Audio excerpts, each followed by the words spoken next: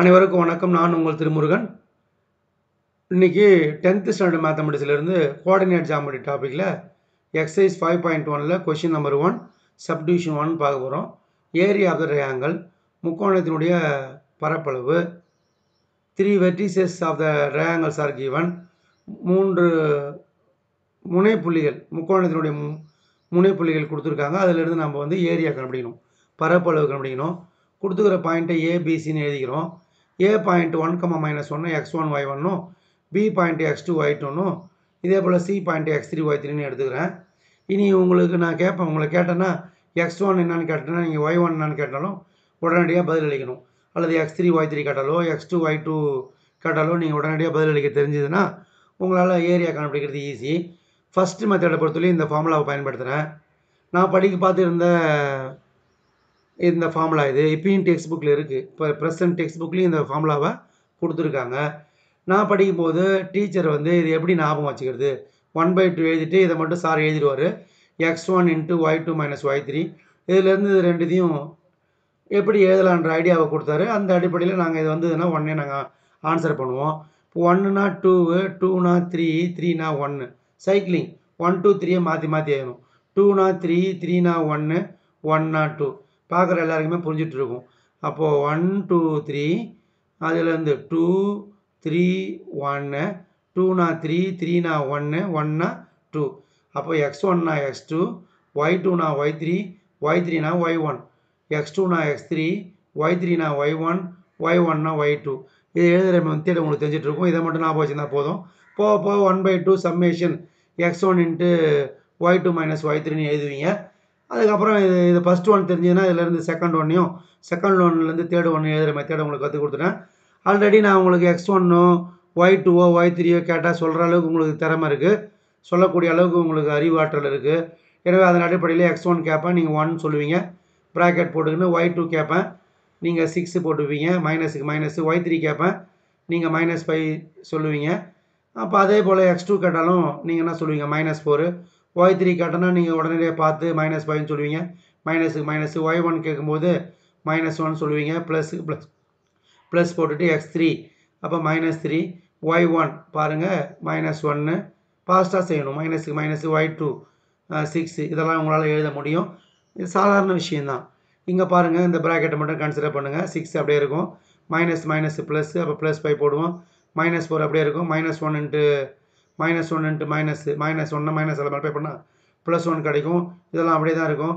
-1 -6 add பண்ணால் -7. அதுக்கப்புறம் 6ஐயும் 5ஐயும் add பண்ணால் 11, 1 × 11 11. -5 + 1 -4, -4 × -4 +16. அதே போல் -3 × -7 21, 11 16 21. இது மூணுத்தையும் ஆட் பண்ணால் 48, 48 2ஆல் டிவைட் பண்ணால் 24. இது சாதாரண விஷயம். இதை நீங்கள் பயன்படுத்தணுன்றதுக்காக சொல்ல, இதெல்லாம் தெரிஞ்சுக்கணும். 5 டிஃப்ரெண்ட் மெத்தட் தெரிஞ்சுக்கும் போது அந்த ஸ்கில் இம்ப்ரூவ் ஆகும். அதனால தான் இதை சொல்லித்தரேன். இதை தெரிஞ்சுக்கிறது நல்லது தான்.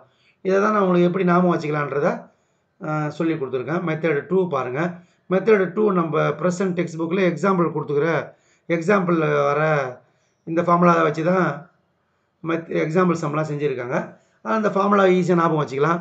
இதுக்கும் ஐடியா சொல்கிறேன் பாருங்கள். இப்போ first point, second point, AB point எடுத்துக்கிட்டிங்கன்னா இது எப்படி 1/2 வெளியில் அப்படியே இருக்கும், அதை விட்ருங்க. ப்ராக்கெட் போடணும், அதையும் விட்ருங்க.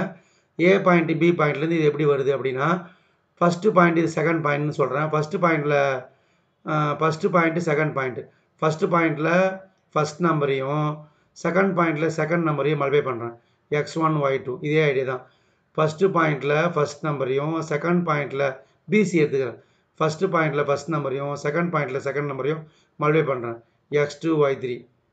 சிஏ எடுத்துக்கங்க. ஃபஸ்ட்டு பாயிண்ட்டில் ஃபஸ்ட் நம்பரையும் செகண்ட் பாயிண்ட்டில் செகண்ட் நம்பரையும், அப்போ x3 y1. இதுதான் என்ன சொல்லுவாங்கன்னா வேதிக் மேக்ஸில் த ப்ராடக்ட் ஆஃப் எக்ஸ்ட்ரீம்ஸ் சொல்லுவாங்க. மேக்ஸ் எல்லாருமே இதுக்கு என்ன சொல்லுவாங்கன்னா ப்ராடக்ட் ஆஃப் எக்ஸ்ட்ரீம்ஸ்.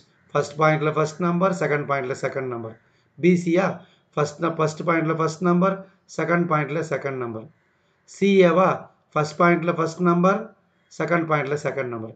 இதுதான் of into product of extreme minus product of means. இது என்ன ப்ராடக்ட் ஆஃப் மீன்ஸ்னா எப்படி, ஃபஸ்ட்டு பாயிண்ட்டு செகண்ட் பாயிண்ட்னா ஃபஸ்ட்டு பாயிண்ட்டில் செகண்ட் பாயிண்ட்டையும் அதாவது செகண்ட் நம்பரையும் செகண்ட் பாயிண்டில் ஃபஸ்ட் நம்பரையும் எடுத்துக்குவாங்க. y1 x2 பாருங்கள். பிசின்னு வச்சுக்கலாம். ஃபஸ்ட் பாயிண்டில் செகண்ட் நம்பர், செகண்ட் பாயிண்டில் ஃபஸ்ட் நம்பர் y2 x3 இவருக்கு பாருங்கள். சிஏன்னு வச்சுக்கலாம். y3 x1. அது சாதாரண விஷயம். இது எப்படி சொல்லட்டுமா? இது வந்து இதுக்கு சொல்ல போகிறேன். இது எப்படின்னா ப்ராடக்ட் ஆஃப் த மீன்ஸ் அப்படின்னா இது ஈஸியாக ஞாபகம் வச்சுக்கிட்டு சொல்கிறேன். இது வந்து பெரிய இப்போ நான் சொல்கிறதெல்லாம் உனக்கு புரியணும் வரையுது. ஏபி இந்த இடம் சொல்ல போகிறேன். ஏபின்னு பாயிண்ட்னா ஃபஸ்ட்டு பாயிண்டில் செகண்ட் நம்பர், செகண்ட் பாயிண்டில் ஃபஸ்ட் நம்பர் y1 x2 அவ்வளோதான். இதில் நீங்கள் சொல்லணும். சொல்லுங்கள் பார்ப்போம். y2 x3. Okay good. சிஏவில் நீங்கள் சொல்லுங்கள் பார்ப்போம். சிஏவில் நீங்கள் சொல்லுவீங்க y3 x1. Very good. இதை நான் சொல்லட்டோமா? ஆஃப் இன்ட்டு ப்ராக்கெட்டுக்குள்ளே என்ன வரும்னா product of the extreme minus product of means. சும்மா ஜஸ்ட் தெரிஞ்சுக்கிறதுக்காக சொல்கிறேன். இப்போ நான் சொல்கிறதெல்லாம் தெரிஞ்சுக்கணும் அவசியம் கிடையாது. இந்த ஃபார்முலா நாம வச்சிங்க புக்கில் கொடுத்துருக்காங்க. இதில் அப்படியே x1 y1 இங்கே x1 y2 அப்படியே அப்ளை பண்ணுங்கள், மல்டிப்ளை பண்ணுங்கள், நேராகவே செய்யுங்க. x1னா 1, y2னா 6, 1 × 6 வரும் 6. இதேமாரி இந்த ஐடியாவை வந்து யூஸ் பண்ணி பண்ணுங்க பார்ப்போம். x2 y3 x2 என்ன பாருங்கள் -4 y3 -5 -4 × -5 20. அதே மாதிரி x3 என்ன வரும் -3 y1 -1 -3 × -1 +3 மைனஸ். அதே மாதிரி x2 y1 x2னா -3 y1னா -1 x2னா -4. இங்கே பாருங்க இந்த இடம் x2னா -4 y1னா -1 -4 × -1 +4 x3 y2 x3 பாருங்க -3 y2 பாருங்க 6 -3 × 6 -18 ப்ளஸ் x1 y3 x1னா 1 y3னா -5 1 × -5 இந்த ப்ராக்கெட் நம்பரை ஆட் பண்ணுங்கள். இந்த ப்ராக்கெட் நம்பரை ஆட் பண்ணுங்கள். இதுக்கு என்ன 29 கிடைக்கும், இதுக்கு -19 கிடைக்கும். வெளியே ஒரு மைனஸ் இருக்குது, அப்போ +19 ஆகிடும். இது ரெண்டுத்தையும் ஆட் பண்ணுங்கள். 48 கிடைக்கும். 2ஆல் டிவைட் பண்ணுங்கள், 24 கிடைக்கும். அவ்வளோதான். இந்த மெத்தேடு 2வும் மெத்தேடு 3யும் ஒன்று தான். இது வந்து இதுவும் புக்கில் கொடுத்துருக்காங்க. மெத்தேடு 2 ஃபார்முலா இதிலேருந்து தான் கிடைக்குது. 1/2 கொடுத்துக்கிற point x1 y1 x2 y2 x3 y3 எங்கே ஆரம்பிச்சோமோ அங்கே முடிக்கணும். x1 y1 இது மாதிரி ஃப்ளோ போடணும். 6ஆம் மார்க். x1 செகண்ட் ஃபார்முலா ஞாபகப்படுத்துகிறேன் பாருங்கள். மெத்தட் 2ல் ஃபார்முலா 1/2 ப்ராக்கெட் போடுங்க. x1 y2 plus x3 y3 plus x3 y1 minus போட்டுட்டு x2 y1 plus x3 y2 plus x1 y3. இப்போ மெத்தட் 2 ஃபார்முலாவை எடுத்து பார்த்தீங்கன்னா இதனுடைய கிராஸ் மல்டிப்ளிகேஷன் அது கிடச்சிருக்கும். ஃப்ளோ போட்டுங்க. இந்த 6ஆம் மார்க் போட்டுங்க. 1/2 x1 y2 plus x2 y3 plus x3 y1 minus bracket போட்டுன்னு x2 y1 plus x3 y2 plus x1 y2 போட்டிங்கன்னா அவ்வளோதான். மெத்தட் 2 ஃபார்முலா கிடச்சிரும். இதை கூட அப்ளை பண்ணலாம். நீங்கள் 6ஆம் மார்க் போட்டிங்கன்னா ஈஸியாக புரியும்.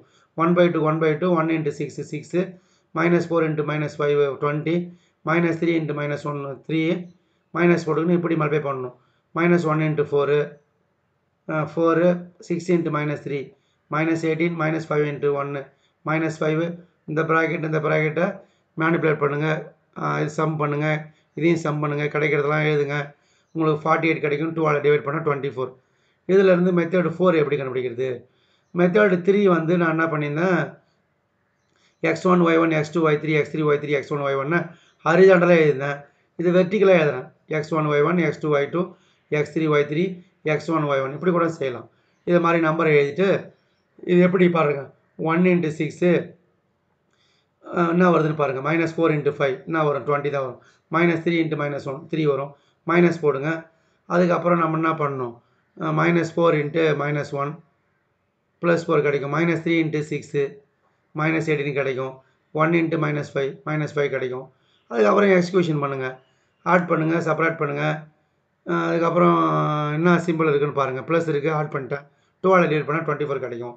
மெத்தட் 5 ரொம்ப ஷார்ட்கட். இது இந்த ஃபார்முலா எப்படி கண்டுபிடிப்போம்னா டிட்டர்மினன்ட் ஐடியாவை யூஸ் பண்ணி இது மாதிரி ஷார்ட்டாக கண்டுபிடிக்கிறது.